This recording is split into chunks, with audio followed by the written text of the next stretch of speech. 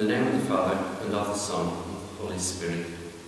The Lord be with you. You're very welcome to Mass today on the 15th Sunday of Ordinary Time. Brothers and sisters, let us acknowledge our sins and so prepare ourselves to celebrate the sacred mysteries.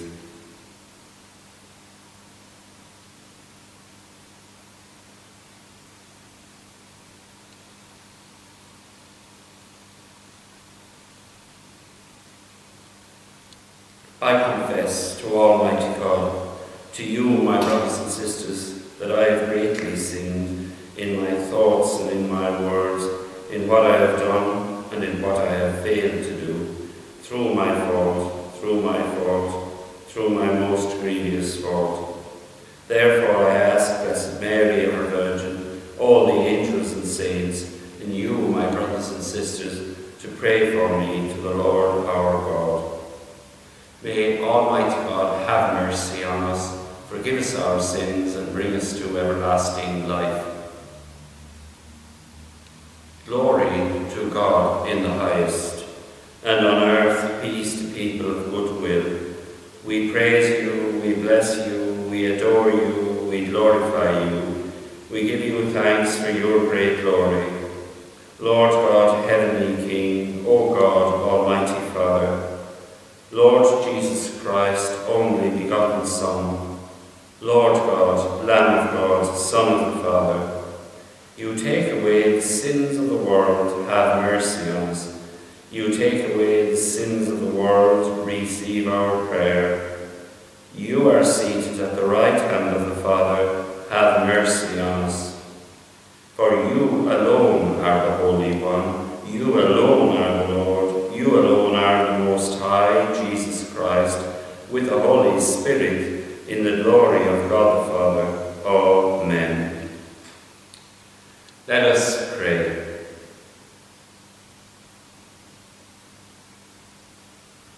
O God, who show the light of your truth to those who go astray, so that they may return to the right path, give all who, for the faith they profess, are accounted Christians, the grace to reject whatever is contrary to the name of Christ, and to strive after all that does it honour.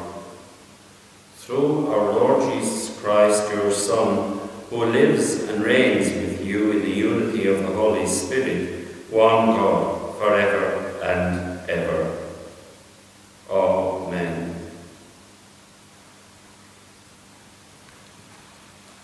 A reading from the prophet Isaiah. Thus says the Lord, as the rain and the snow come down from the heavens, and do not return without watering the earth, making it yield and giving growth to provide seed for the sower and bread for the eating, so the word that goes forth from my mouth does not return to me empty, without carrying out my will and succeeding in what it was meant to do. The word of the Lord. Thanks be to God. You care for the earth, give it water, you fill it with riches. Your river in heaven brims over to provide its grain.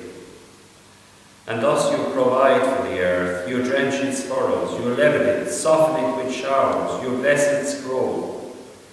You crown the year with your goodness, abundance flows in your steps, in the pastures of the wilderness it flows. The hills are girded with joy, the meadows covered with flocks, the valleys are decked with wheat, they shout for joy, yes, they sing. A reading from the letter of St. Paul to the Romans. I think that what we suffer in this life can never be compared to the glory as yet unrevealed, which is waiting for us. The whole creation is eagerly waiting for God to reveal his sons. It was not for any fault on the part of creation that it was made unable to attain its purpose. It was made so by God. But creation still retains the hope of being freed, like us, from its slavery to decadence, to enjoy the same freedom and glory as the children of God. From the beginning till now, the entire creation as we know has been groaning in one great act of giving birth, and not only creation, but all of us who possess the first fruits of the Spirit. We too groan inwardly as we await for our bodies to be set free. The word of the Lord. Alleluia, alleluia. The seed is the word of God, Christ the sower. Whoever finds this seed will remain forever. Alleluia.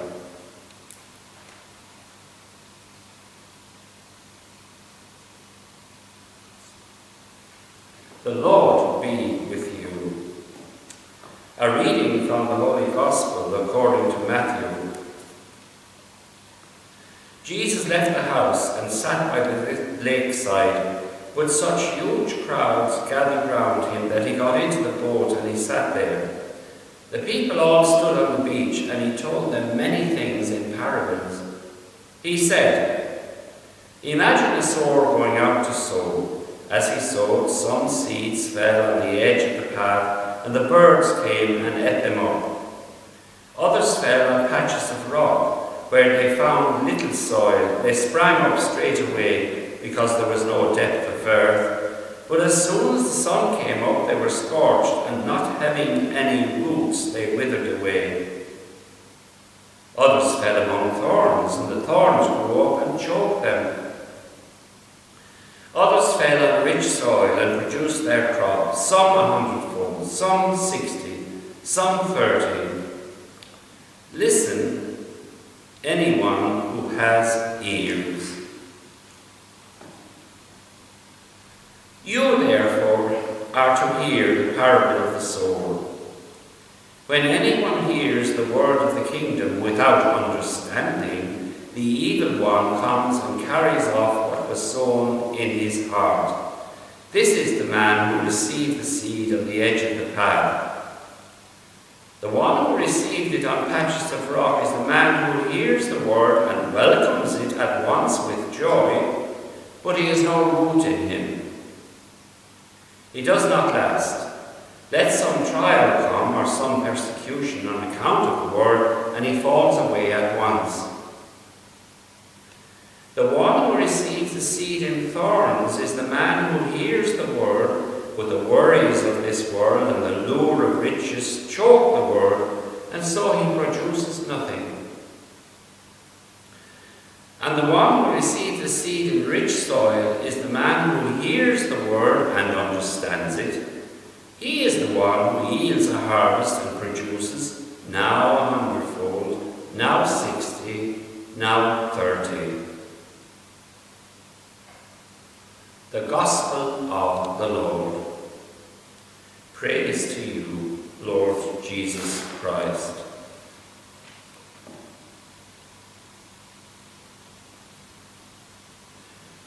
After hearing the story of Lot's wife in the book of the Bible, or in the Bible class, you remember how she looked back towards Sodom and then turned into a pillar of salt.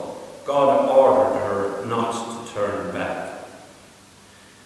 So that story was told in the Bible class, and a little boy put up his hand and said, "Please, miss, when my mum was driving, she looked back and turned into a pillar box."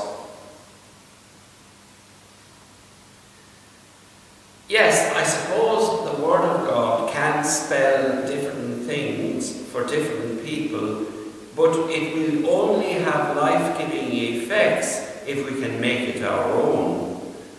Jesus did say, "Listen, anyone who has ears." Now, there is a difference between hearing something and listening to it, especially listening to the Word of God. When I listen, the words of Christ, figuratively speaking, they drop from my head into my heart. We won't understand their deeper significance if they remain only in my head only in my mind. It's like someone with the mind only, without loving somebody with the mind only, without engaging the body or the emotions or the heart. That's the one who sows the seed on the edge of the path. It produces rich pickings, however, for the evil one.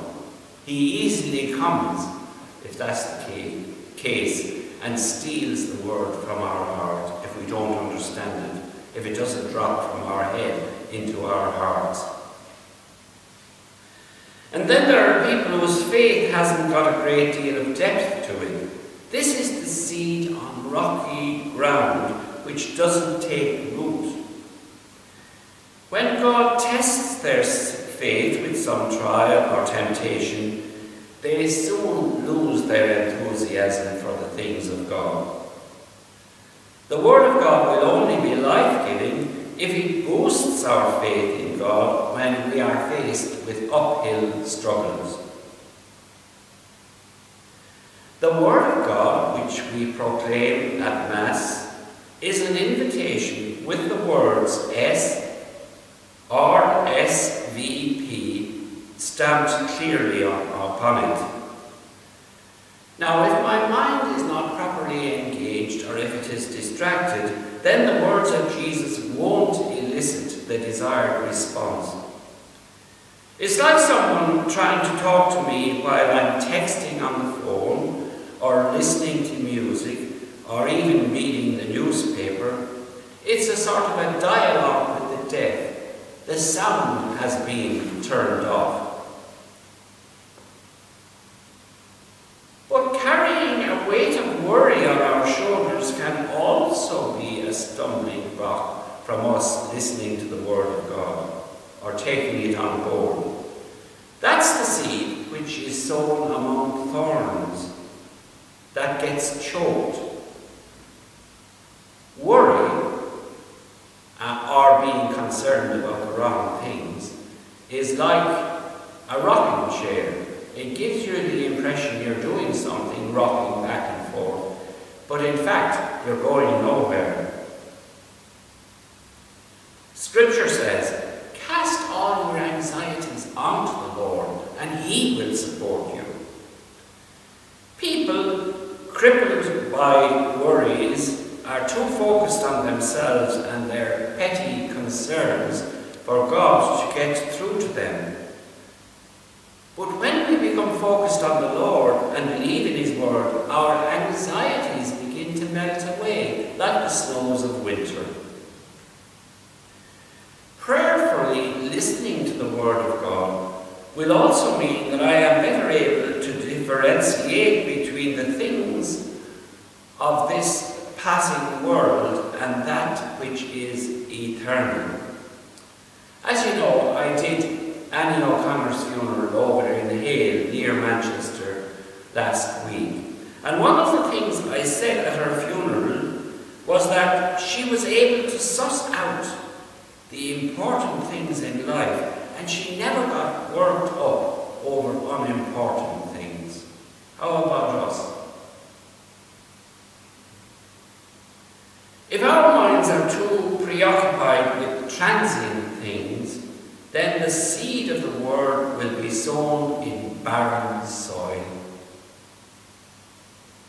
At the end of the Gospel today, we see where there are many who do take the Word of God seriously.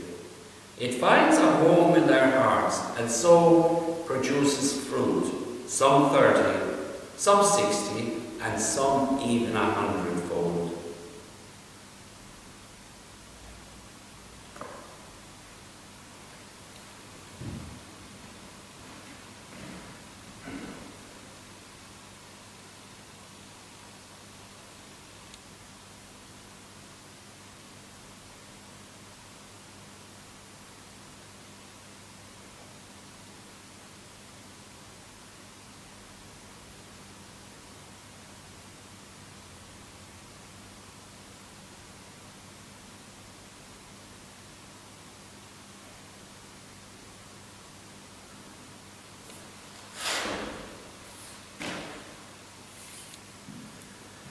Jesus said, "Ask and you shall receive." Let us address our prayers to God our Father with confidence, so that we may receive what we ask for.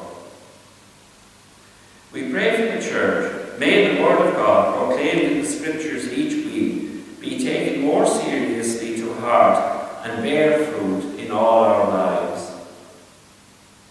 Lord, hear us. Let us pray that the trouble and cares of life may not prevent us from hearing the Word of God when it is proclaimed at Mass or putting it into practice. Lord, hear us. Let us pray for the teachers in our Catholic schools. May they be cogent examples to the children of the Word of God lived out in daily life, especially in the classroom. Lord, hear us. We pray for the sick, especially those included in our bulletin today. May the Word of God bring them comfort and consolation. Lord, hear us. We now pray for the dead, especially Annie O'Connor, Brendan Murphy, John Connolly and Tony Hayes, who died recently, and those on our anniversary list today. May they be welcomed into paradise. Lord, hear us. We now pray to Mary, the Mother of Jesus, who heard the Word of God and kept it. Hail Mary, full of grace, the Lord is with thee. Blessed art thou among women, and blessed is the fruit of thy womb, Jesus. Holy Mary, Mother of God, pray for us sinners, now and at the hour of our death. Amen. Let us pause now and pray for our own intentions.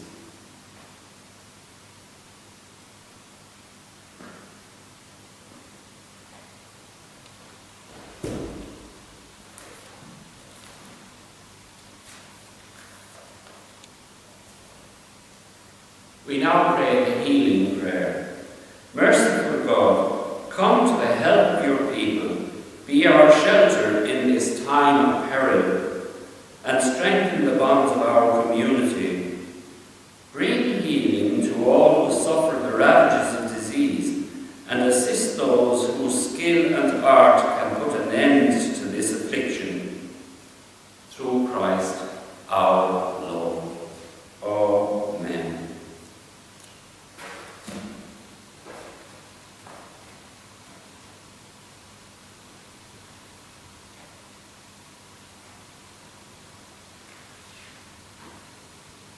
Blessed are you, Lord God of all creation, for through your goodness we have received the bread we offer you, fruit of the earth and work of human hands. It will become for us the bread of life.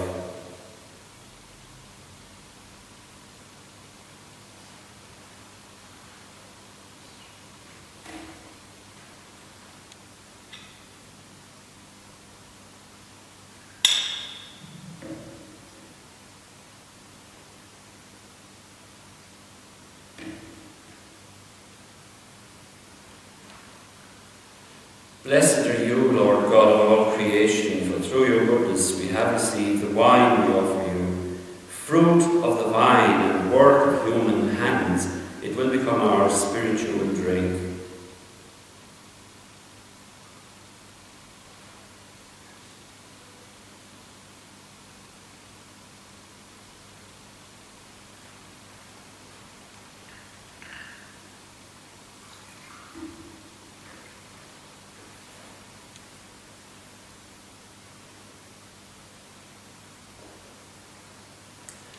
Pray, brothers and sisters, that my sacrifice and yours may be acceptable to God, the Almighty Father.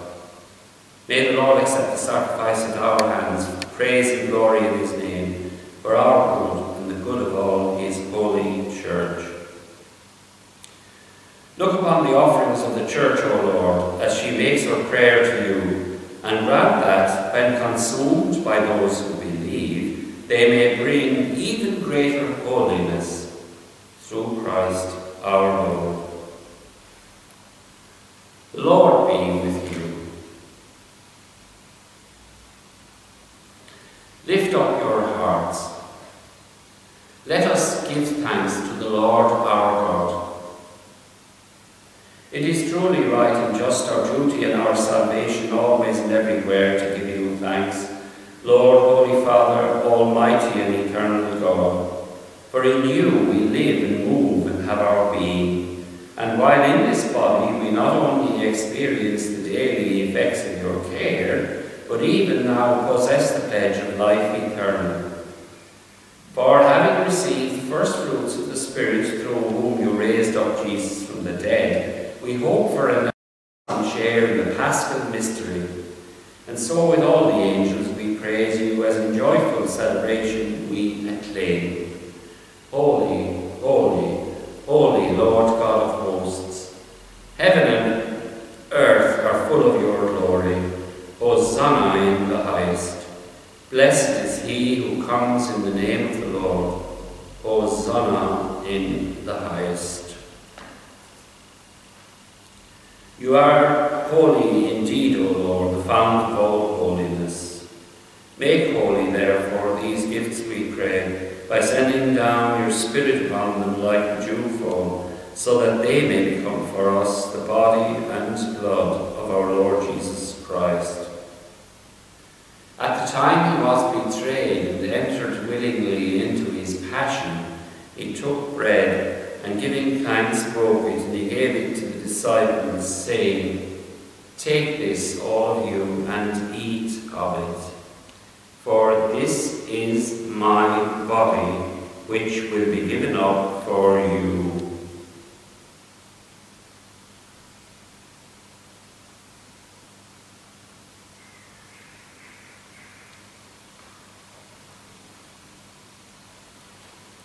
In a similar way, when supper was ended, he took the chalice, and once more giving thanks, he gave it to the disciples, saying, "Take this, all of you, and drink from it. For this is the chalice of my blood, the blood of the new and eternal covenant, which will be poured out for you and for many for the forgiveness of sins.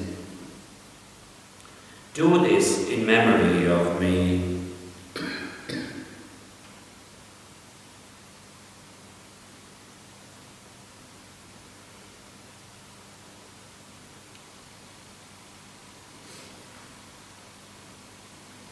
The mystery of faith.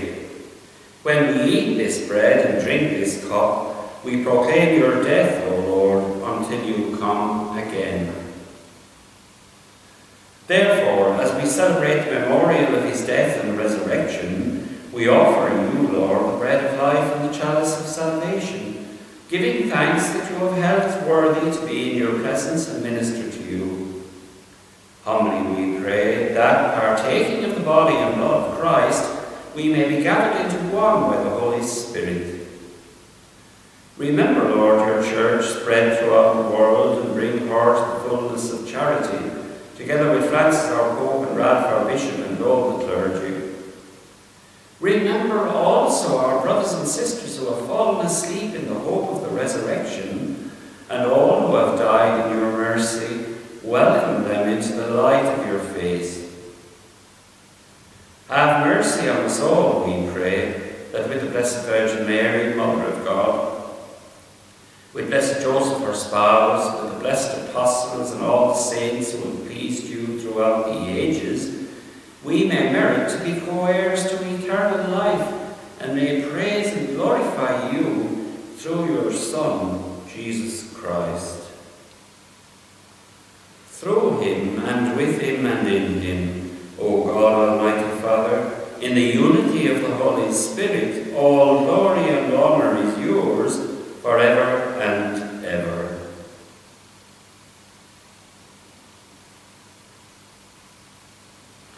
Jesus taught us to call God our Father, and so we say with confidence, Our Father, who art in heaven, hallowed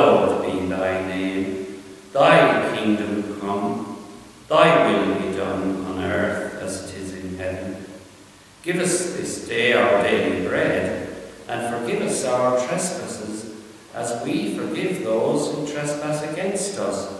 And lead us not into temptation, but deliver us from evil. Deliver us, Lord, we pray, from every evil. Graciously grant peace in our days, that by the help of your mercy we may be always free from sin and safe from all distress, as we await the blessed hope and the coming of our Saviour, Jesus Christ. For the kingdom, the power, and the glory are yours, now and forever.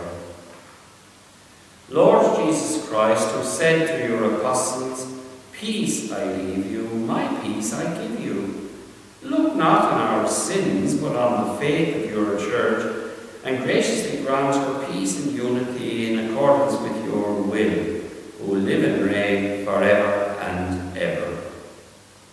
The peace of the Lord be with us always.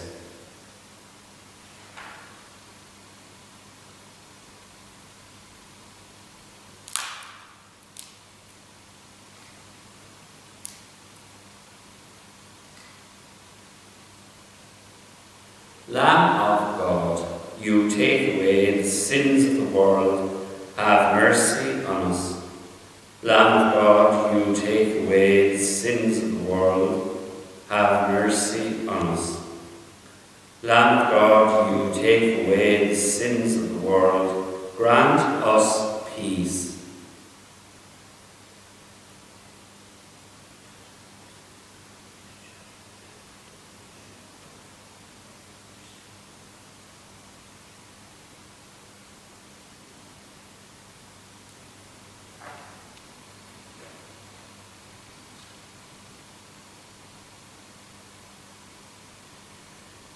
Behold the Lamb of God, behold him who takes away the sins of the world. Blessed are those called to the supper of the Lamb.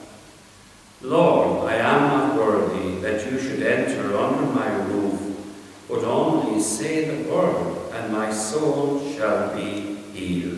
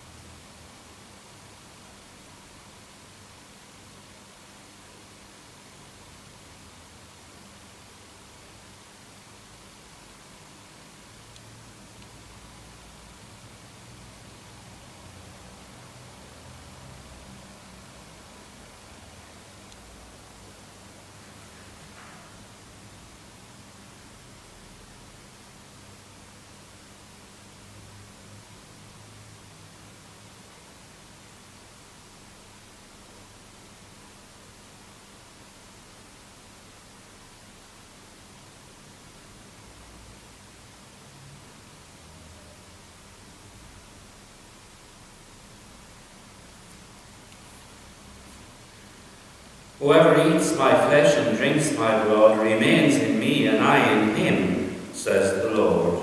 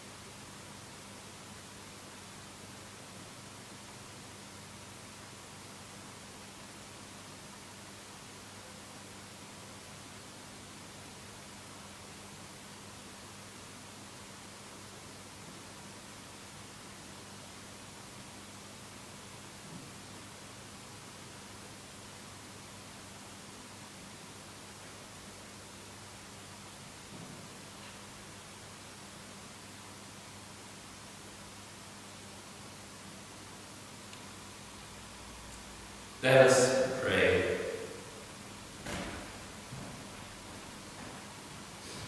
Having consumed these gifts, we pray, O Lord, that by our participation in this mystery, its saving effects upon us may grow through Christ our Lord.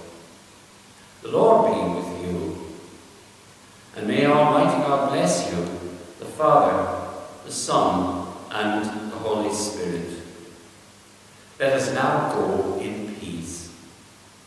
Thanks be to God.